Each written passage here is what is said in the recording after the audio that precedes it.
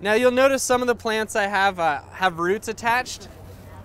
While the roots are edible, I generally don't eat the roots because they're not as nutritious. They're loaded with carbohydrates and sugar. They're often a pain to pick. They're very woody, not very tasty to eat. And they also kill the plant. So for your sake and the fact that I just have way too much of this in my yard, I pulled it out. No, and you just be aware that you can eat the roots, although generally I prefer to eat the greens. Let's do this. Everybody feel free to grab a leaf. We're gonna study it together.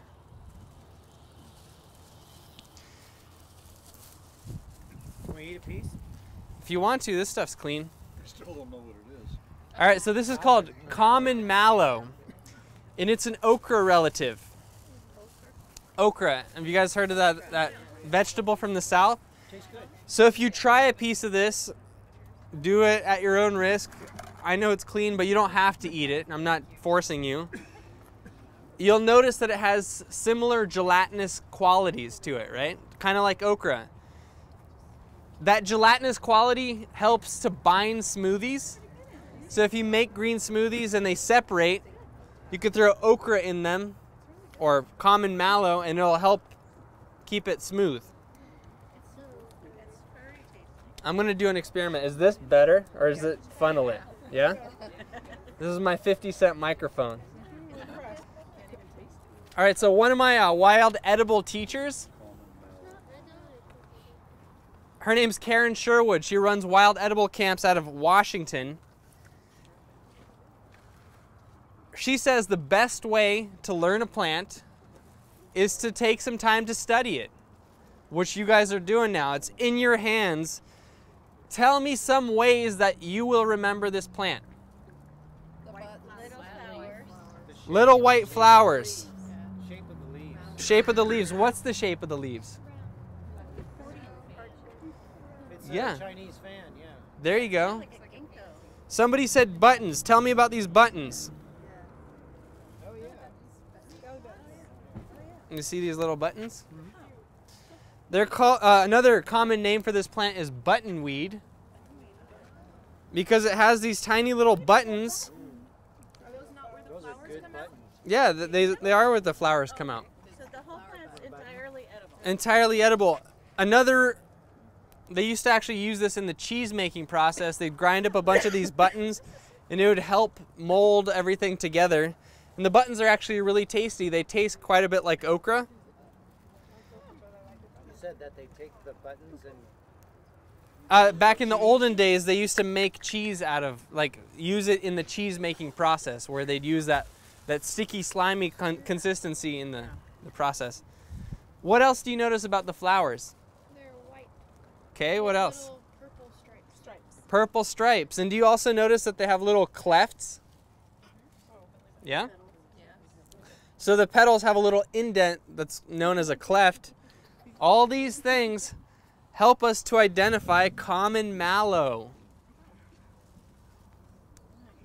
is there any There's no benefit Medicinal? to it. Nothing medicinal. I'm totally joking, of course. Full of vitamins and minerals. Last spring, I was sitting on my computer and I was compiling nutritional data about wild edibles for my iPhone app. And what I learned is that wild edibles are good for everything, that greens are good for everything. And basically what I found was that for every single green plant that's in the app, there were 4 to 10 pages of nutritional data. I'm not going to even try and summarize it all, but I'll tell you real quick that all greens are anti-inflammatory. So for example, if you have inflammation or abscess or any kind of infection, greens will help solve that. They help alkalize your body, so if you're too acidic, they help solve that. All greens are going to lower blood sugar, stabilize it, so if your blood sugar is too low, they'll bring it up. If it's too high, they'll bring it down. Loaded with various vitamins and minerals. Malva in particular is really good for the heart. So if you have any kind of high blood pressure that going on, malva, common mallow will be good for that. And I'll point out certain little things that I remember in particular, like when we see other plants. But in general, I just want you guys to remember that greens are good for everything. I know it sounds really broad, but it's true. So, who has this growing near them? I got it in my garden. Don't pull it out. Don't pull all of it out of your garden. This is another green that you don't have to buy. Yes? If you were to use this, would you use mostly the leaves, the stem? If you wanted, could I throw that in a smoothie with my fruits? Is this a leafy? Totally, yeah. So if I were to use this, more often than not, I just go through and take the tender greens, throw them in a salad, or a smoothie or whatever. The flowers are really beautiful in salads. When I first met David Wolf, he actually invited me to stay at his house for a week, and we just sat around. We take slices of avocado and wrap them in the leaves because they get pretty big. Sprinkle them with lemon juice, and they're like little gorilla wraps, I like to call them, right? And then the buttons, if you can, they're actually just fun as a trailside nibble. You can just... Can you dry them? Yeah, totally, of course. Hey, something I might want to say to piggyback on what you've been saying is that a lot of people pick their weeds and take them out and spade them right into your soil. They grew for a reason like that, and they actually add the minerals and everything and invite them back to your soil. Yeah. You spade them right in there. So there's another book by Michael Pollan where he talks about how certain plants actually get humans to give them an environment that they like. Like, for example, corn is one of those plants, right? Corn in history had so many carbohydrates, so much energy, that humans chose to cultivate it over other things. And so in a way, like, corn has been manipulating us, right? It worked. It worked, right? We eat corn and everything now. Well, weeds also know that, for example, it's really hard to compete with trees or other plants. So when you dig up your garden and disturb the soil, you'll likely find many edible plants right there in your garden, many edible weeds that prefer the easier environment. So what I do personally is when I go to plant a garden, when weeds sprout up, I let them grow a little bit to see what they are. And often it's purslane, lamb's quarters, common mallow. And I leave, 40 to 60% of those in my garden as additional food. Sometimes if they're overtaking the garden, I actually transplant them somewhere else. I have big wine barrels that are cut in half for weeds, kind of contains them. And that's something you might want to consider if you're a gardener, to just let them grow enough to see what it is. Moving right along. Have you guys seen this guy? Nope. No. Whoa, don't tell me. No, I don't know. Okay, we won't tell you. I just picked one of those this morning out of my garden. It's mustard greens. Nope. No. Nope. It's called prickly lettuce. And it is a dandelion relative. Prickly lettuce is actually lettuce's first relative. So if you buy romaine lettuce at the store, at one point or another, thousands of years ago, it actually existed like this. The thing is, if you try this, it's bitter. And I think humans noticed that at some point, and they decided, hey, I want something a little bit more pleasant. So my theory is that somebody somewhere noticed that one variety of prickly lettuce was sweeter than the next. And they started cultivating those seeds. They'd always take the sweetest seeds and plant those. And over time, they all found that they can make things sweeter and also bigger. So you have to work less to get more. And over time, they hybridized a lettuce that has big, broad leaves, tastes super sweet, and mild. The downside to that is hybridization is kind of like inbreeding. The genetic potential gets lowered. So when you eat something like prickly lettuce, you're getting a lot more nutrition than you would from romaine lettuce. Now, I'm not saying that you shouldn't ever eat romaine lettuce because it's good for so many things. What I am saying is that this is going to be much more nutritious than the lettuce you buy at a store. One great identifying characteristic, and I'll pass a couple more of these leaves around. Well, first, you guys said it already. It looks like a dandelion. Dandelions have many relatives, no poisonous lookalikes. So if you eat something you think is a dandelion and it's not, still going to be healthy. That's good information. Right? Thank You guys that have a leaf, what can you tell me about the main vein? Little spines on it. It's got little spines. Right? They're kind of tough actually. They're a little bit woody. And it's a mohawk hairline, right? Everybody can see that? That's what tells me that it's prickly lettuce. It looks like dandelion and has woody spines. Now, if I were to eat this, I might get pricked a little bit, right? But if I have a Vitamix, I can blend it no problem, and that's just extra fiber. Also, the smaller the green, the more tender and more nutritious it is. So if you get the leaves when they're small, they're going to be full of even higher nutrition, and the prickles are going to be very soft and won't be an issue. You can use this, throw it in soups. I don't know what your guys' diet is, but if I were you, I'd pack wild edibles into everything. If you eat omelets, throw the wild edibles in those. If you make sandwiches, throw wild edibles in those. If you make salads, throw wild edibles in those. Just get them into your diet. Prickly lettuce. Does it bloom or have flowers if you let it just keep going? It has similar like dandelion looking flowers. It also has a milky sap, and oftentimes I've heard this fallacy that the milky sap is poisonous. Completely not true. It's bitter, and that bitterness actually helps to cleanse your inner organs. We don't get enough bitters in our diet. Bitters stimulate bile production, they aid digestion, and it's not a taste we even like anymore, because when this competes with like a jelly donut, of course we're always going to eat jelly donuts. But on the flip side of that, you know, this does your body a lot more good than a jelly donut.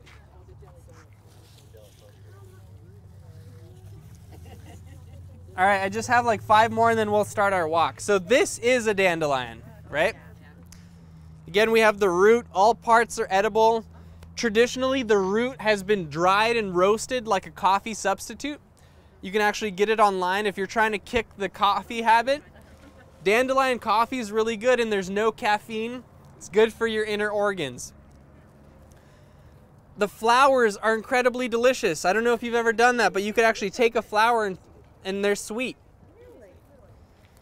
One thing I like to do is pack these flowers into a jar of honey or agave if you're vegan.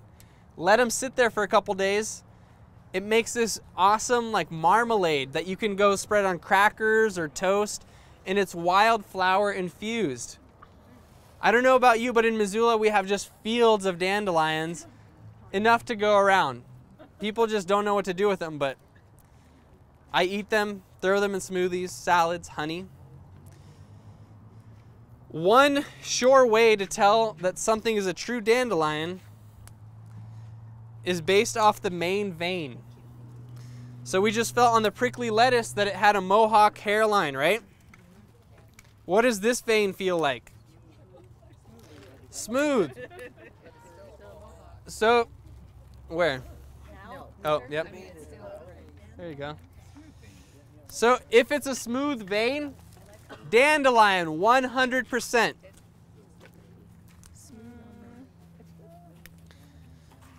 Now this is a Montana dandelion that I got there.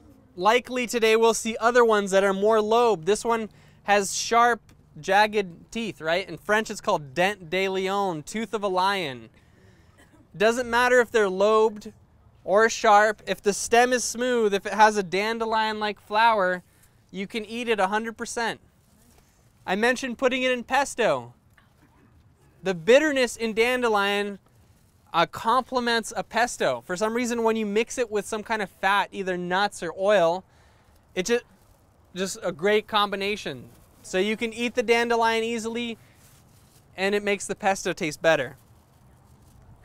It's going to save you some dough, too, because pesto is expensive. Totally.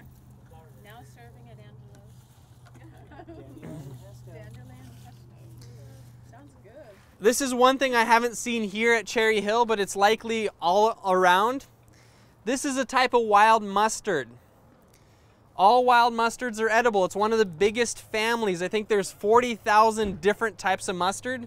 Mustards include broccoli, cabbage, kale, arugula, one easy way to identify a mustard is by the way that it smells.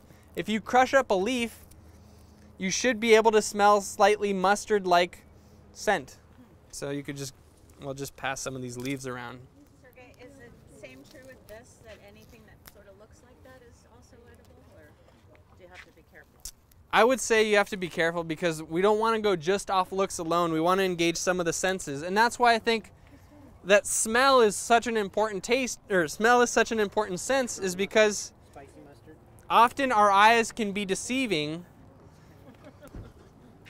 but when you crush it up, it kind of smells peppery, like mustard. Spicy. Yeah. Spicy horseradish almost. It tastes like horseradish. The other thing is if we had a magnifying glass, all mustards have, the flowers have 4 petals and 6 stamens. Stamen are the little, like little tentacles that come out of the flower. 2 of those stamen will be short and 4 will be long. So if we're getting really technical, 4 petals, 6 stamen, 2 short, 4 long. That's great in salads, man. Just spice up your salad. Who wants a little flower? There you go. Say that again? I know it's dangerous for cows. Is that okay for humans, or is it poisonous? Tansy's more like on the medicinal side, so you don't want to eat too much of tansy, but I know it kills cows. In Oregon, they used to pay us to pull a bucket of tansy. again, it's good to be cautious, but cows will graze and eat 40 pounds of it. So if you ate 40 pounds of spinach, you'd probably get a stomach ache too, you know what I mean? Yeah. Is a stem on dandelion? Yeah, totally. All right, if I was a wild edible superhero, this little plant would be on my tool belt. Wild spinach. Take a leaf and pass it around.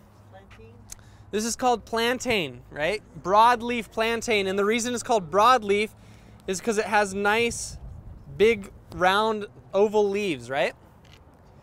Today we'll see long leaf, lance leaf plantain, just another variety. Who's heard of psyllium husk? What is psyllium husk good for? Cleansing your colon, right?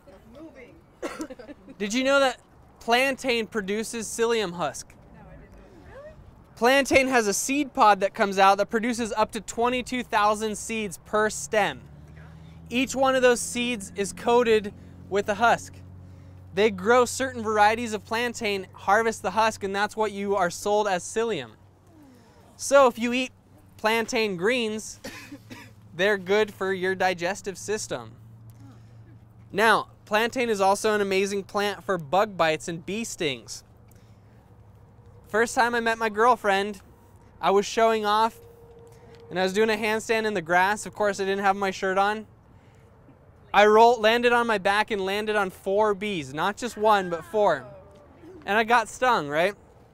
Luckily, I knew that plantain discharges bee stings. So I went around, I crushed some up, I chewed it up, and actually spit it into her hand and was like, "Will you please rub this on my back?"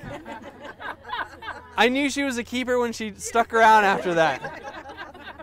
What you'll find is if you get stung, chew it up, apply it, within 15 minutes the pain will go away and the swelling will go away. Author Janice Shawfield, there's a great book out that she put out. It's called Discovering Wild Plants. She talks about people curing blood poisoning with it. She talks about how her father actually treated a gunshot wound once when he wasn't able to get to a hospital. This plant can literally save your life. And it's also really high in protein and super nutritious. Discovering Wild Plants by Janice Shawfield. Remembers Alaska, Canada, Northwest? Yep.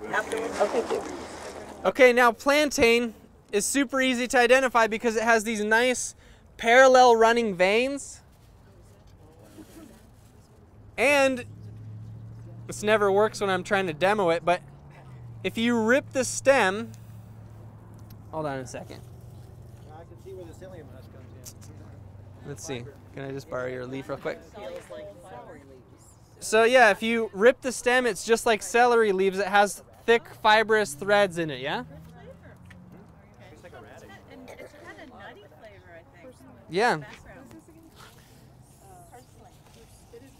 And then lastly,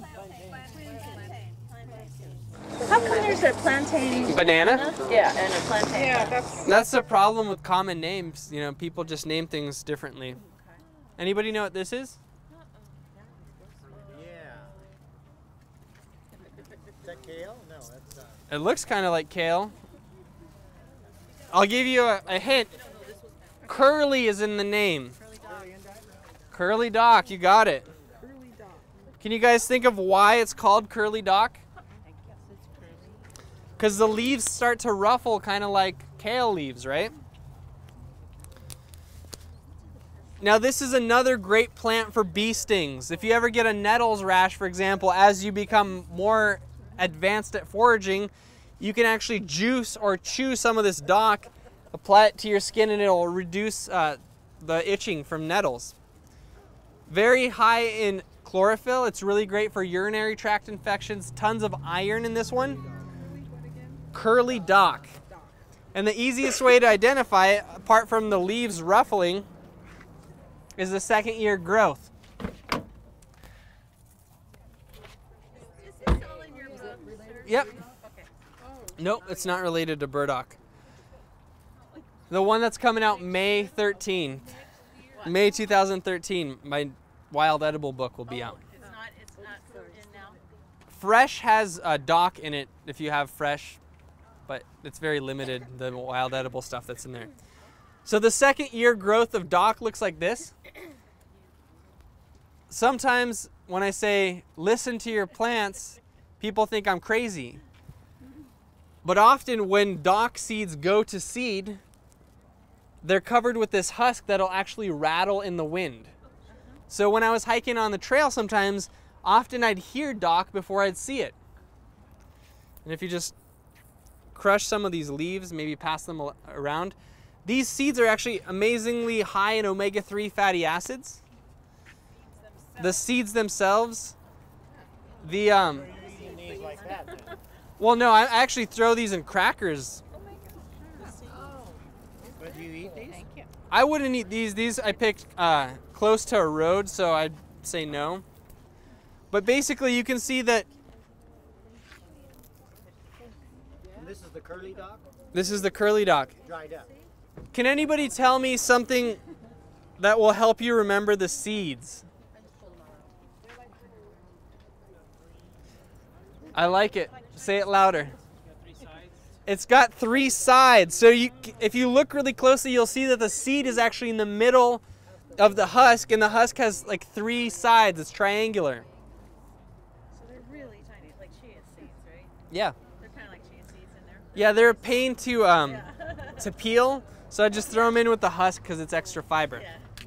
All right, that said, let's go hiking. So if you're ever stranded in a survival situation and you forget everything else that I say, remember you can chew on grass to get vitamins, nutrition, and energy. It's pretty tough and fibrous, and you definitely wouldn't want to do it here because there's a lot of foot traffic. But if you're out and about, you can actually harvest grass, bring it home and blend it in your blender. You can juice it like wheatgrass, get similar health benefits. And if you're out in the field, just chew it, extract the juice, and spit out the pulp because it is very fibrous. But it's a great survival food. But you won't really digest. All right, so we have malva or common mallow, what we looked at. And then this right here is also called pineapple weed or wild chamomile. And I think the reason why it's called pineapple weed is because it has these tiny little pineapple-like flowers. And if you crush them up, it actually smells kind of fruity.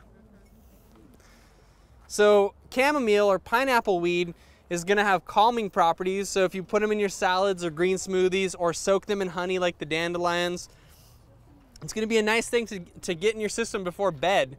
It'll help you sleep and relax.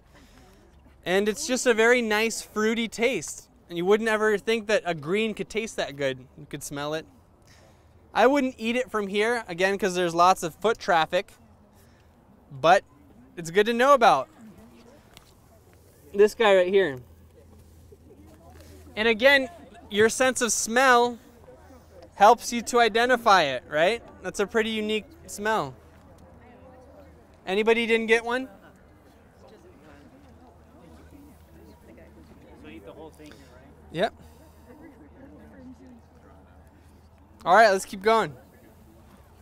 There are some plants we definitely want to learn to stay away from. This is one of them. This is poison hemlock.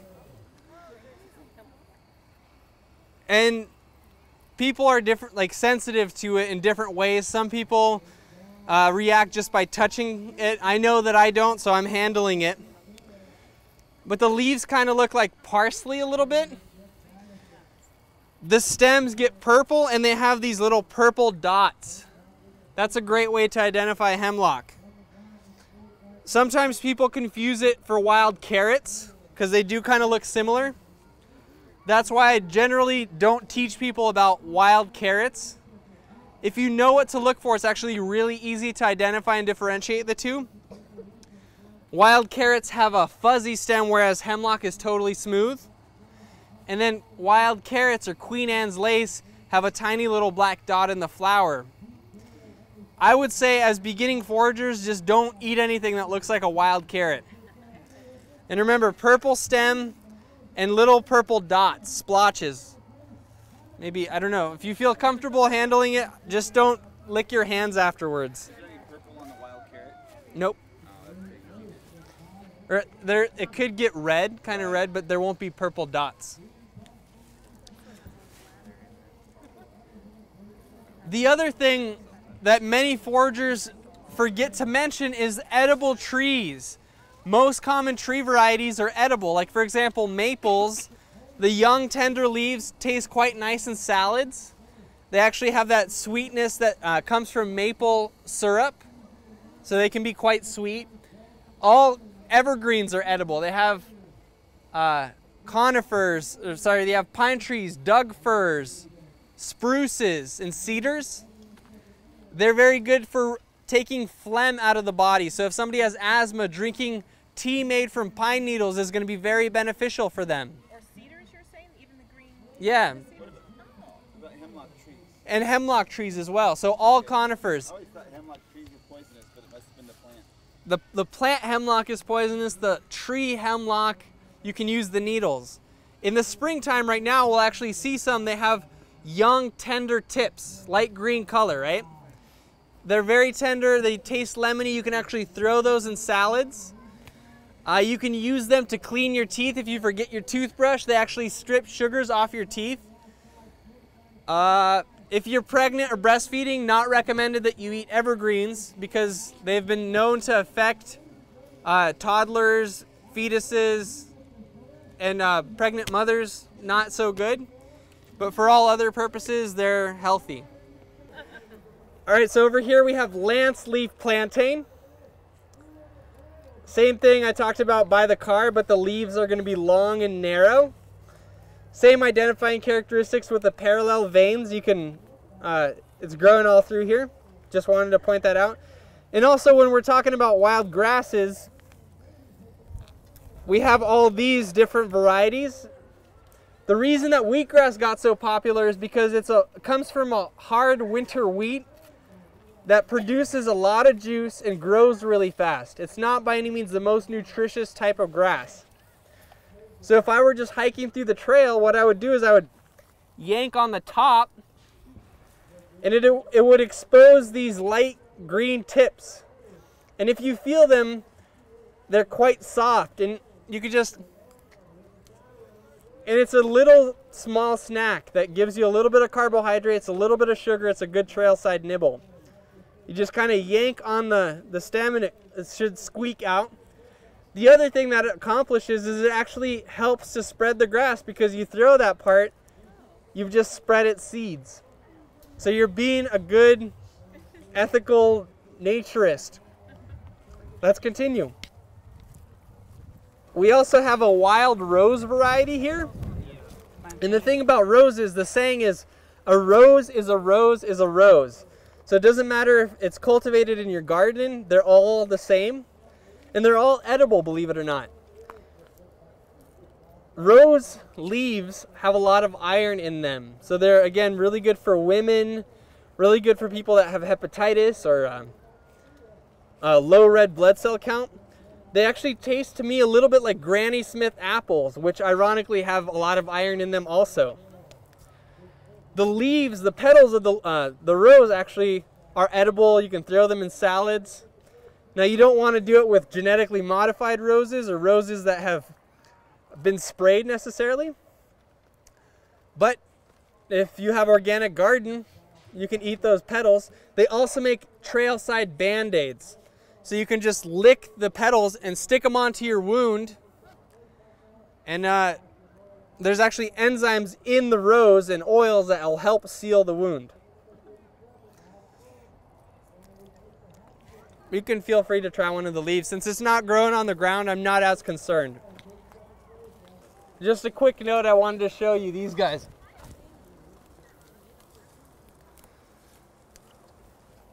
And you can feel that they're much less, they're really soft.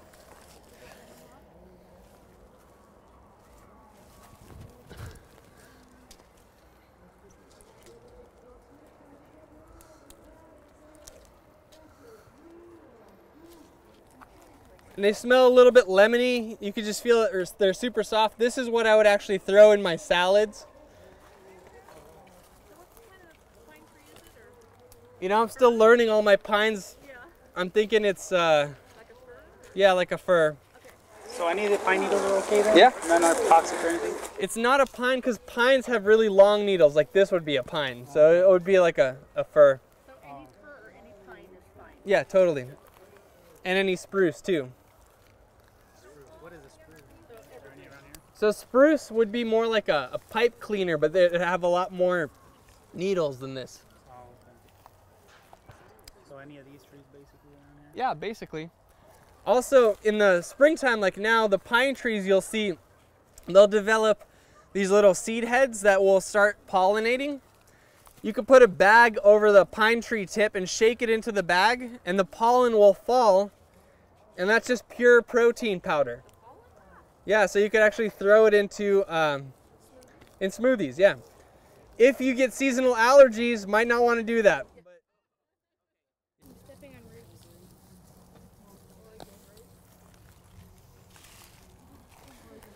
So right here we have more or less a medicinal plant. It's called Oregon grape, you're correct. I can't hold it and talk with both hands. So right now it has yellow flowers, yeah? And those flowers can be used in salads. You don't really want to eat the leaves because they're kind of like holly. They're sharp and they're tough.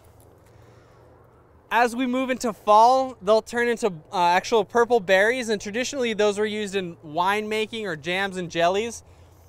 Huge antioxidant content, which is of course good for getting rid of cancer.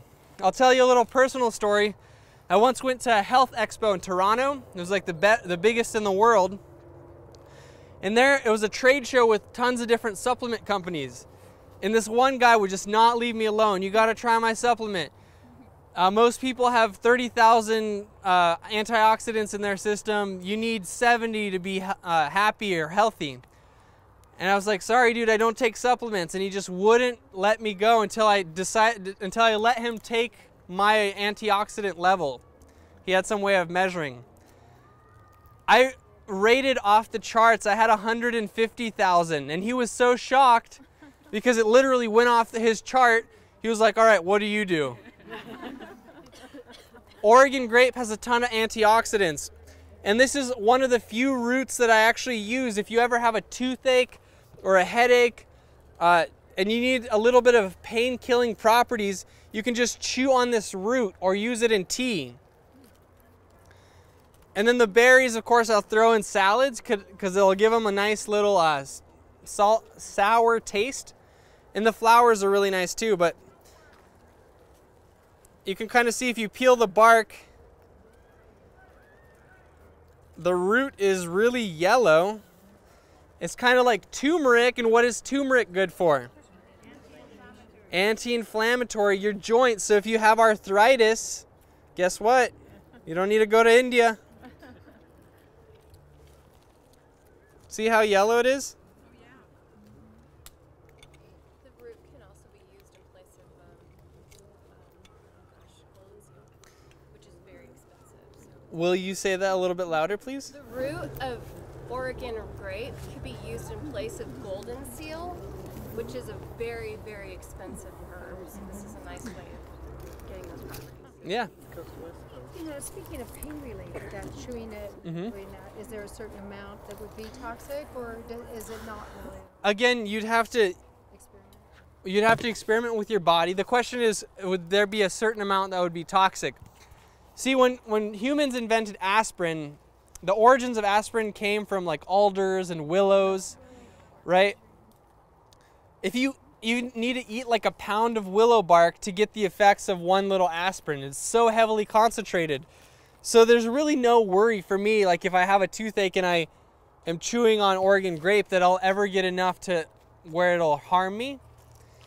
And plus it's all natural substances, whereas aspirin has synthetic, man-made stuff in it. So I would just say start with a little and progress as needed. On that same vein is willow. Can everybody see this plant right here? Anybody know what it is? Corn. Kind of looks a little bit like corn. Good. So there are about 10 poisonous plants in North America that you should be aware of. Poison hemlock is one of them. This is the other biggest poisonous plant. It's called false hellebore. Native Americans actually used to juice this and poison their arrows with it. So you really just want to look at it and not have too much contact with it. It's rare that I get to point this out to people because it usually grows near water, and I've never really seen it on a guided wild edible hike. So you guys are lucky. It looks like corn. The leaves are alternate, which means that they kind of alternate up the stem. They don't grow symmetrically from one another. And as the season progresses, they're going to start getting tethered, like ripping, kind of like palm fronds when they blow in the wind. So don't eat false hellebore. False hellebore, yep. The other thing that's right above of your head is pine trees, right? And these are these little catkins that I was talking about. They're like little baby pine cones. They're kind of soft. Not the tastiest meal, but you can process them. They have carbohydrates in them, which means energy. Calories in nature are a good thing. Only when we live in a society where calories in our vast abundance and easily accessible do we freak out and we're like, oh, calorie means an extra pooch, right? If we all lived in the forest, our mission every single day would be to go eat as many calories as possible. So while we may think, oh, okay, well, this is silly, like I would never eat pine cones. I probably wouldn't either, but in a survival situation, if I was really going hungry, these would provide my body with calories. Good to know about, right? Yeah. I hope there's no end of the world, but if there is, we might as well prolong it a little bit. We're going to make our way up this path, and then we're going to dip down into a gully where there's tons of miner's lettuce and other stuff.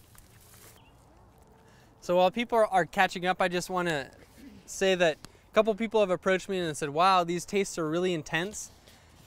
And I just want to reiterate the fact that we've kind of hybridized our food to taste very mild.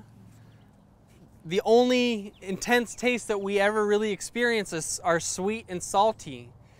And maybe you try wild edibles and you think, oh my goodness, like this is not realistic for me to ever eat this. This is gross. And to that I just say, give yourself a chance. Don't decide right away whether you like them or not.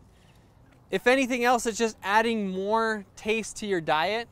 And here in the field, you know, we might be eating like a little pine cone and you might be thinking, wow, never.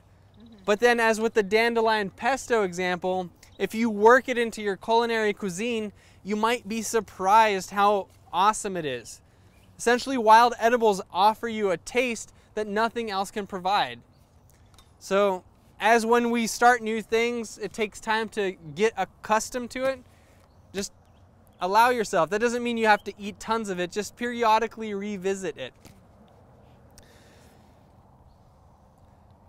the other thing I want to mention is when people think of foraging, sometimes they think, I'm going to go on a hike to the most pristine area and it's going to be full of food and I'm going to eat there. How many people have ever thought that? All right, I'm the only one. But that was my initial reaction. I was like, oh, I'm just going to hike in the mountains. It's going to be super beautiful and abundant. Boy, was I wrong.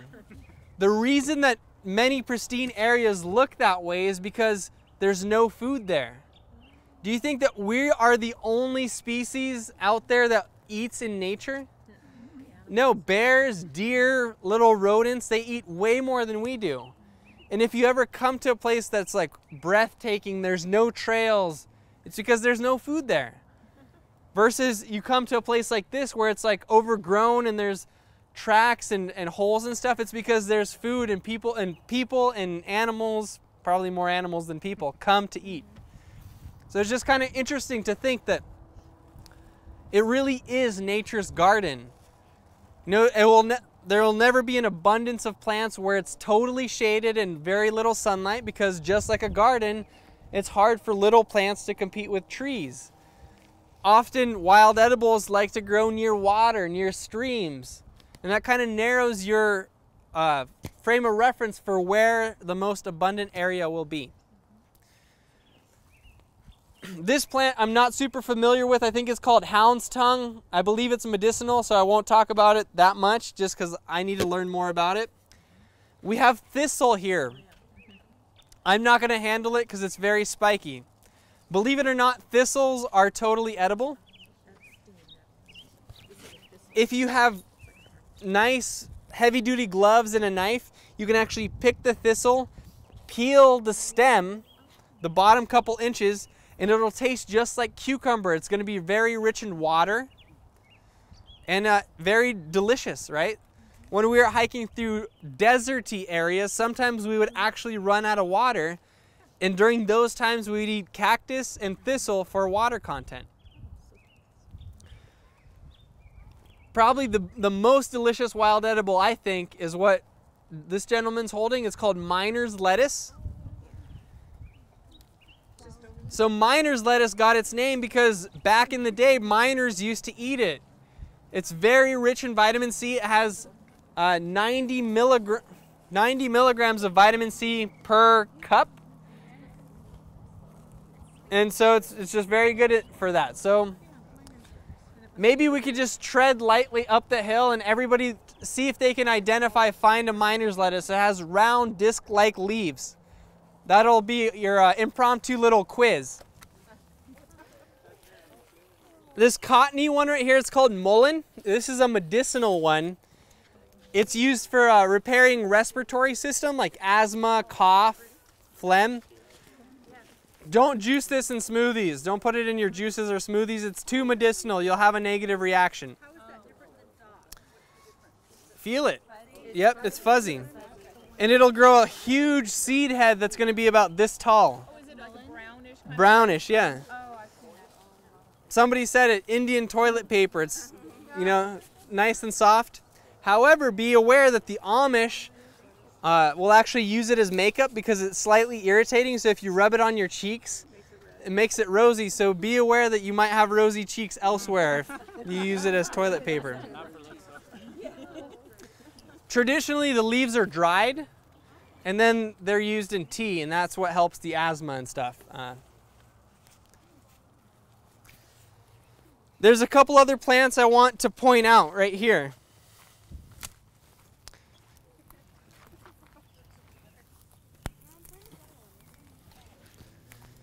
There's this one. It has a super square stem, and it kind of compiles on top. This is a mint relative. It's called henbit. Henbit. Yeah, and it's kind of like a wild herb. You'd use it in small quantities like basil. Just the leaves, kind of. Just the leaves, yeah. It has really pretty flowers when it's flowering. That is really nice. But the one I'm really after... This is the one you're talking about there, right? Yep. And that's all edible? It's all edible. So all mints have square stems, right? You can kind of feel that. That's the henbit. Henbit. And you can see that it has the structure of a traditional mint where it has opposite leaves, which means they grow symmetrical, and it has these little flower clusters close to the stem. Everybody see that? Henbit. Now this is why we use our nose. Is that the same? Yep, the same as this. Yeah. Okay. So this is not henbit, but go ahead and crush that up and smell it. Crush that up and smell it. Here, pass that.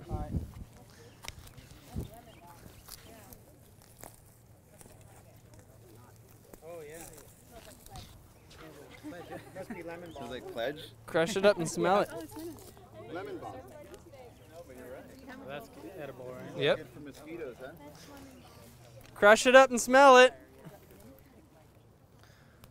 Crush it up and smell it. No, this one doesn't. Oh, this is different. This is actual mint. Yeah, this is mint. But this is a nice mint patch. We have lemon balm and we actually have mint here, all of which have square stems and they're in the mint family. I challenge you to find some. Yeah, easy. It smells like lemon.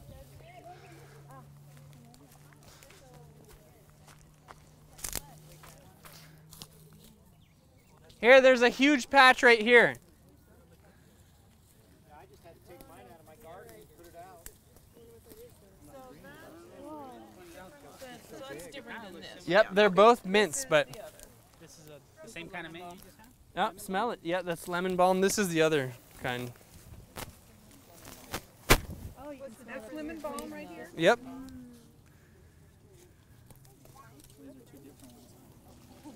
Anybody else? Lemon balm helps with mosquitoes if you smash it up and rub it on your That's true. Secret game. Who else? So they look similar. They look very similar because they're both mints. Yeah. Okay. Not sure, yeah.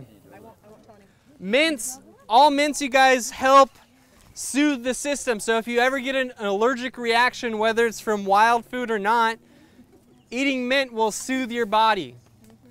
Like if you break out in hives, which you hopefully never will, eat some mint. Lemon balm, henbit, regular mint. So this right here is called balsam root, arrowleaf balsam root to be specific. And it was a huge Native American staple. And if you can't tell, it's actually a sunflower. Sunflowers are part of the aster family, huge family of plants. I believe it's the second biggest. And all sunflowers are edible. And if you smell the flower, it actually smells like sunflower, kind of. So the tender leaves can be used in salads. The root has been dug up and it's pretty starchy. The petals are really good in salads. And it's really prolific in these parts of the country. So I just wanted to point that out. Yeah.